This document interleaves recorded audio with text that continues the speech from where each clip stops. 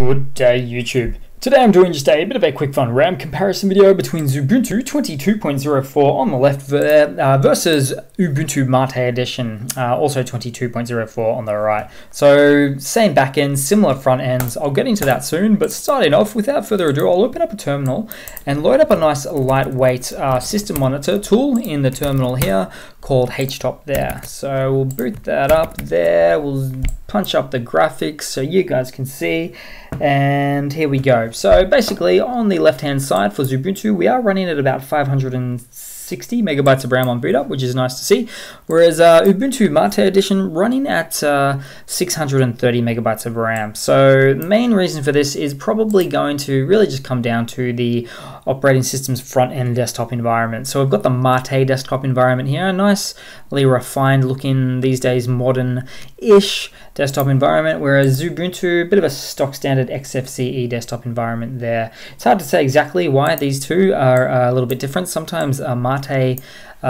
desktop environment is a little bit more lightweight than some of the XFCE distros out there, but hey, it is what it is. Take it all with a guide, and yeah, I appreciate your time. Thanks for watching. Please leave a comment, subscribe, hit that like button, and I do hope to see all of you guys there in the next one.